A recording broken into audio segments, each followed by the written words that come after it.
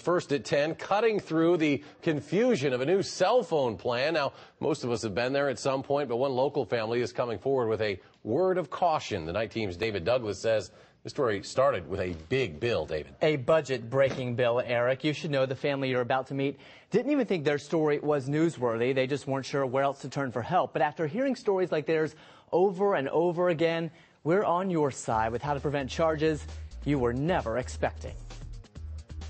I just want my bill to be what it's supposed to be, what they told me to begin with. When Cameron Veith got 3 new phones on a family plan from Verizon Wireless, he thought he was saving money until he got a bill for $282. When I called on it to say there's a problem, they told me, well, now this month's is this one, $913.68. Now, whoa. Verizon billed him for data usage, something he didn't bargain for, specifically turning down internet-capable phones and the accompanying plan at purchase. And I thought, well, maybe I'll just get BlackBerries. And then they told me, well, there's a internet fee for that. So I said, oh, well, I don't want that. If I need internet, I'll use my computer. Veith's son, it turned out, played games on the phone. Mom Cassie says there was never a warning there'd be a price to pay for fun. Click games and 3 games come up and you start playing.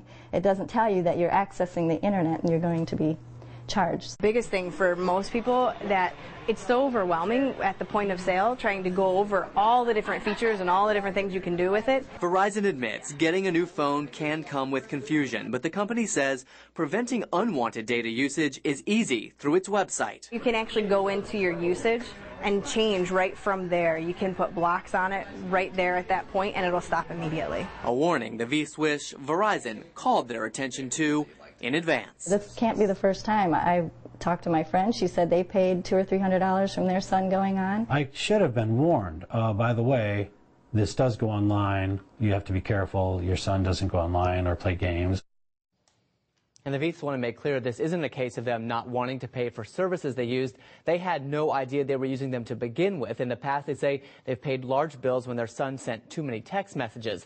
Now, reps for Verizon tell us they are investigating the Veith situation and will work quickly with them towards resolution. A rep for Verizon did call them today and initiate that process. Really got to watch those texts these days. It's so popular. But other cell carriers, they've got services that you can get that block these services too, right? Yeah, and it really is just best, Eric, to ask right away because as technology improves, more and more features on phones might use these data services, so you could end up getting charged without realizing you're using those services to begin with. All right, News 3's David Douglas reporting on your side tonight. David, thank you.